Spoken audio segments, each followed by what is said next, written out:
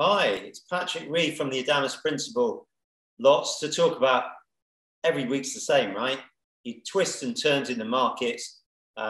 Is it going to be the Fed's turn? Is it going to be reflation? Is it going to be tightening through what the swaps are telling us? All this stuff. We are here to make sense of macro. And we just want to say the first chart we're going to see is Eurodollar. Looky here, look, we are at a crucial point here. We cracked above this trend channel, the upper trend line of this trend channel at 2106. Now, we're looking to close below that today, not helped by some month-end madness, some squaring of books, resetting of those crucial pairs. But it is what it is, and let's just see what happens next week. But what I will say is if we do fail below here, if we do fail above this line and close below, I would just say that is quite a failure because we did have a very dovish Fed. Now, lots of market participants, certainly myself, thinking he didn't need to be so dovish. There was no change to the script, but he really labors on more work to be done. Put this, offset that, counter that to the explosive US macro, 900,000 on jobs, unemployment rate is 6%, ISM's, reaching for the stars, and a lot of the interest rate derivatives, OIS, Eurodollar futures, all pointing to an aggressive hike, certainly within the context of where the dots are, okay? But Eurodollar couldn't really have another leg up. It couldn't even go to 122.40, which is the first near-term resistance on the daily. So that tells you something. It tells you all eyes on the bond market. But here we are. If we do get to 119.90, expect some buyers to turn up there. Next chart.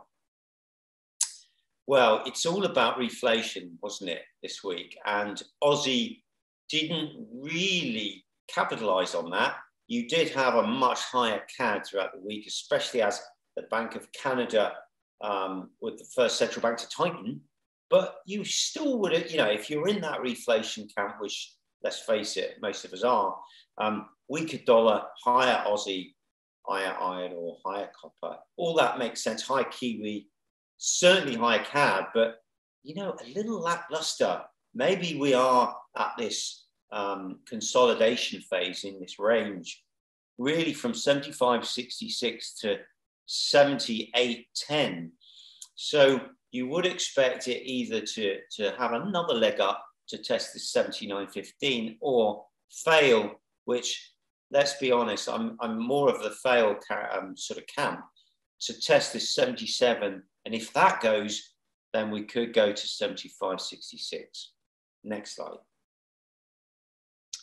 Well, it was really, we had a sweet spot in reflation and a higher dollar in some aspects, but 10-year yields perky again, all helping dollar yen to lift all the yen crosses. And CAD yen was the one really exploding higher, bid to all boots.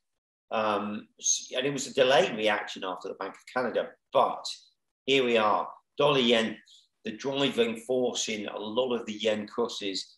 109, the key to, we're at this turning point where the mid-Bollinger Band on the 4-hourly, it's creeping up to that minor fib, which was 23.6%. If 109 goes, it could be 110.95. Next chart.